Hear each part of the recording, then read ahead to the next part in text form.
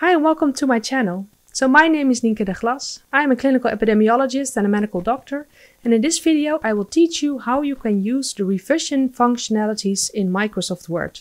So let's get started.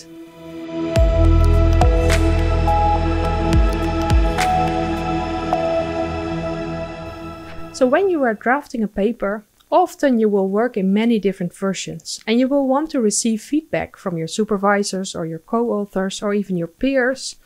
And for this, you will often use the revision functions in Microsoft Word. And it's very helpful because sometimes it's extremely annoying when you send out your paper to several co-authors or peers at once, and you receive all the feedback in all the different versions of all these people. And then you have to make one new version of it. And that can be extremely annoying if you don't know how to use these functions. So let me show you how this works in Microsoft Word.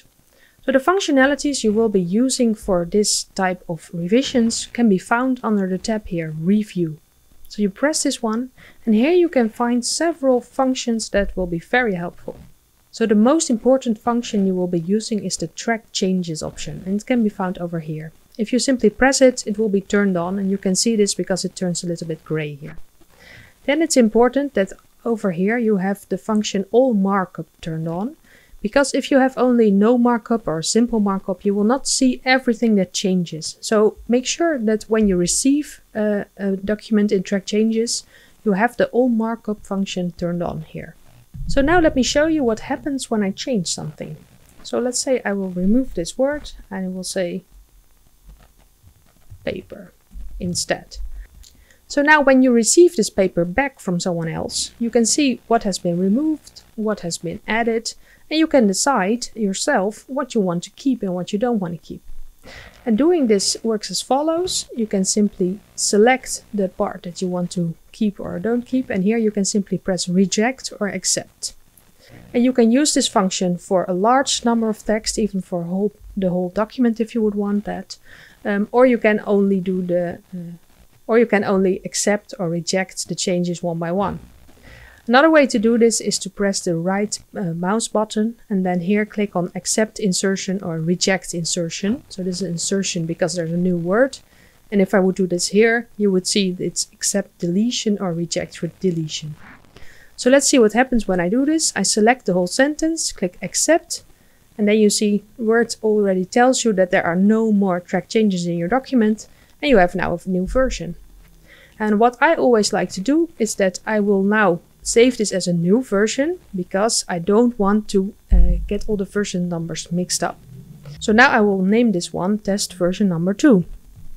Another way that you can use the review button in Word when you are working on different versions of a manuscript with many different people is the comments button.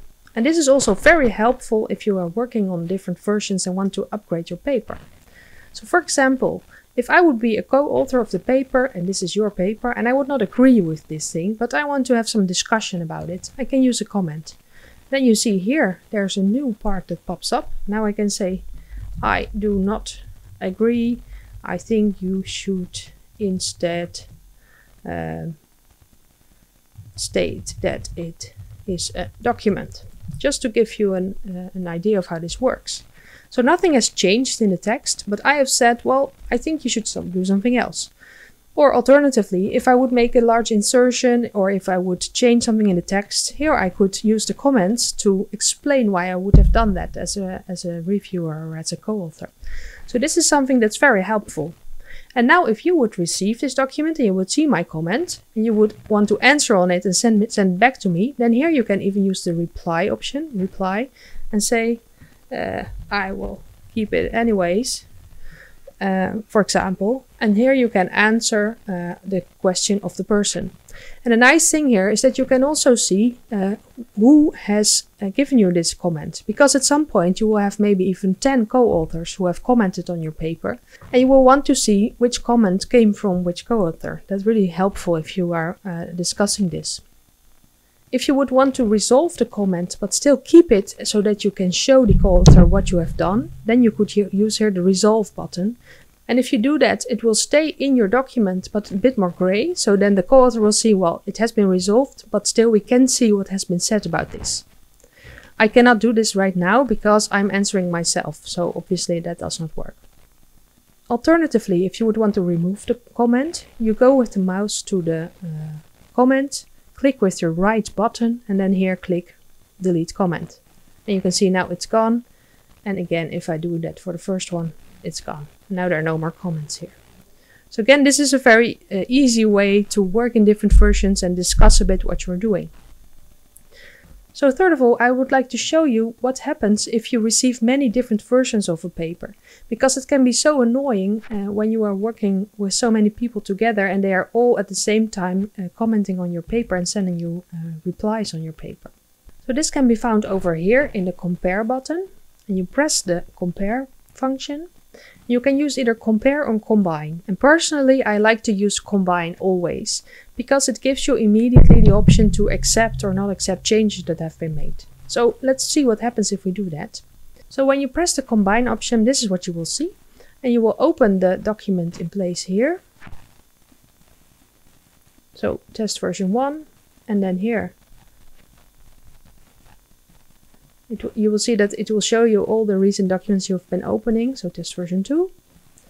And you can also say that you want to show which changes came from which document. So you can say this was test version 1, or this was version A, and this was test version 2, version B. You press OK. Now you'll get a new document. And you will see on the sides what the original documents showed you, but also here it gives you a new combined document. And personally, I always close these parts here on the side because it just distracts me, and I will have one document where it all shows up as track changes at once. And if I go over it with my mouse, I can see from which document it originated. So now you can see here test version 1, person A said this and this, while person 2 said this and this. So that's very helpful. Now if I close all these ones,